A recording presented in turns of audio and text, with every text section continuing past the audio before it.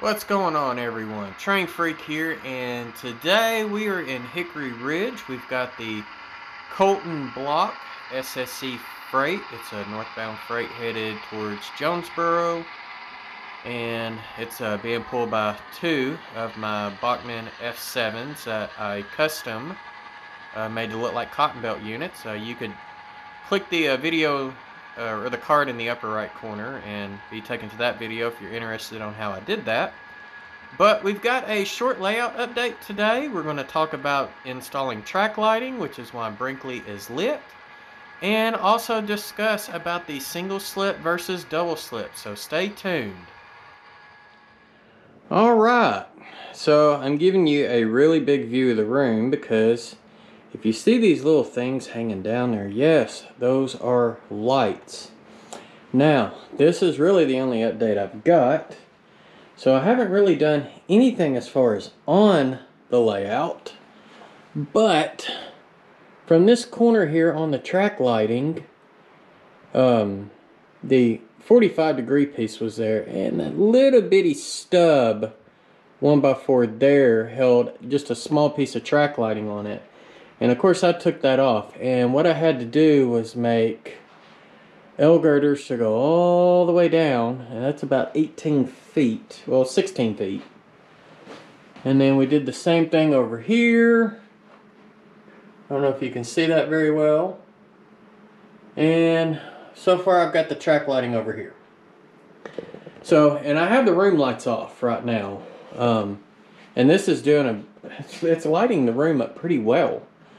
But I went ahead and got track lighting installed for, this is Hickory Ridge. Of course, got a couple buildings there. And then the corner of Brinkley. And the reason why I couldn't go out any further is because these lamp fixtures, yeah, Home Depot, my local Home Depot's out of stock. Because I ended up buying the last ones. So, yeah, I wiped their shelves out. So, I'm factoring I'm probably going to need maybe 3 more to finish off Brinkley, so that will have to come in a later update. But yeah, that's pretty much it. So the 1x4s or the L girders that you see here, it's basically a 1x4.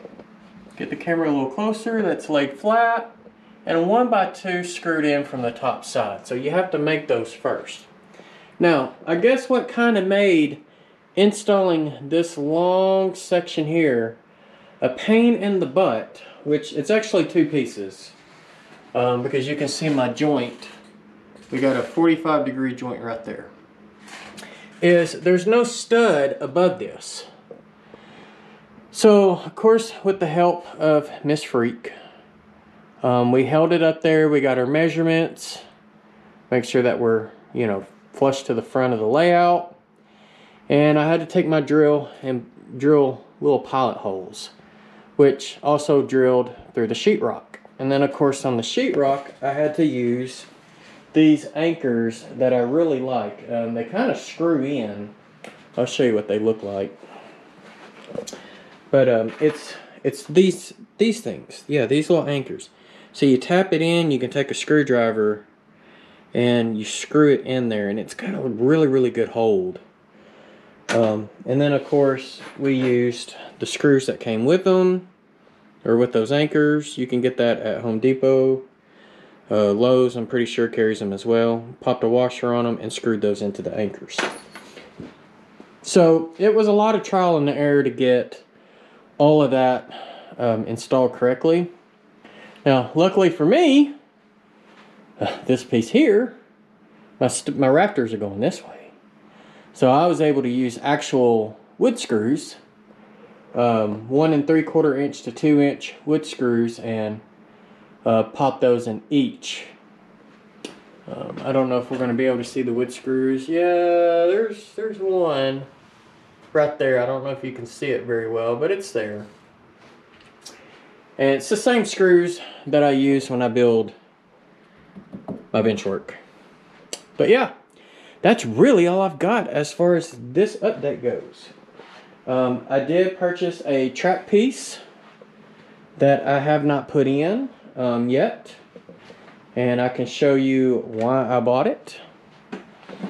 And I put up a community post a while back asking y'all about this double slip here. Because I got a single slip here. Now I'm going to put those side by side so you can see the difference. So, for those who do not know what the purpose of a double and a single slip is it's basically both of them are a crossing.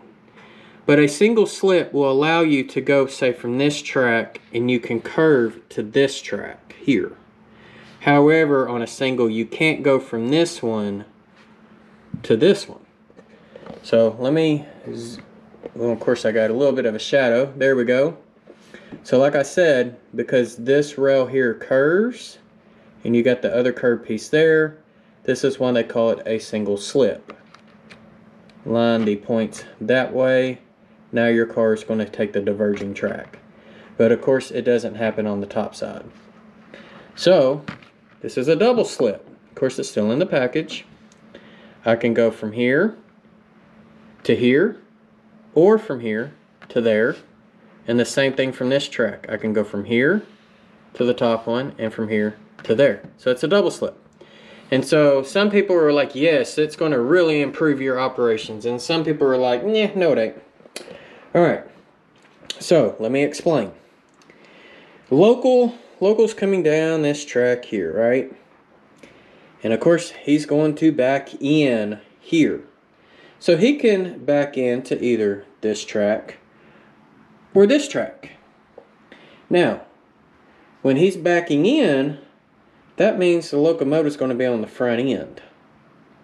Well, how is the locomotive going to be on the front end when it has to shove cars in this track, and that track way down there where that white tanker is? That's why we have a runaround. So, here's my dilemma. I'm not worried about those two cars. About that tanker way down there. That means I have to make sure that this is set up perfectly. There's instances where these cars here will be on the front end of the train than that car. Meaning that when I back my train in, I have to back it in to this track here, drop off those cars. No, take that back. I have to back in this track here, drop off the tanker, pull up, come up here, drop off those two cars, pull back up, back in, grab the tanker, pull up, connect the tanker to the front side of those cars, and eventually get them all dropped off here. Because that tanker's got to be the first car here, so that way when my locomotive runs around, it can just push it straight through. Now, if I get the double slip, it's not going to matter which track that tanker is the first car on. I could either have it on this one or this one. So, just, whatever cars I drop off first, it's not really going to matter. And it also makes it to where when I pull a car from this track, I don't have to necessarily pull it on this one. I could pull and curve and go up the ladder with it. So a double slip will make the operations easier. And it's also going to make it to where I don't have to always come out on the main line. Because let's say that if I'm doing some switching operations in here, even though I might be occupying this track with cars that don't need to go in here, or cars that I just pulled out, but let's say that I've got a train coming, then I've got both of these lines open and not just one. So that way I can always move people over. So it will improve things. So that's going to be one of the things that I start working on very soon. This one's going to be a little fun one to pull out, but it's best that I go ahead and pull it out now instead of later. Because right now I don't have any tortoises under this. Once you get tortoises in there, and it just makes it that much more difficult. And I really don't want to cut any more of the ties. So I'm going to leave this turnout here. I'm going to leave these two tracks alone. So I'm going to have to take out some of this track, the nails on it. I'll have to take the turnout out, and a little bit of that track, just tall enough that I can, have a ridge and pull it out this way, slide the new one in, pop it in place, and tack it down. And these are held down by 5 nails. You got 1, 2, 3, 4, and 5. So that's going to be one of the things that I will be working on very soon, especially now since I'm doing operation videos. Because the next train that we're going to do is going to be the Jonesboro to Brinkley local. You got to see the Rock Island ones already. And even though the Jonesboro to Brinkley local doesn't interchange here, but when it returns, it does interchange here. So I definitely want to get that swapped out before we start doing operations on that again. So other than that, that's really all I've got. So I hope to see y'all tonight on Sidetrack Sunday. I'm not exactly sure what's going to be going on. I'm supposed to have a friend come, but you know, sometimes things happen. He was supposed to come a while back and ended up getting called into work. So hopefully we'll see what, you know, if he's going to be able to join me tonight or not. So, all right, well, y'all be safe out there. I wish y'all a great one and happy railroading.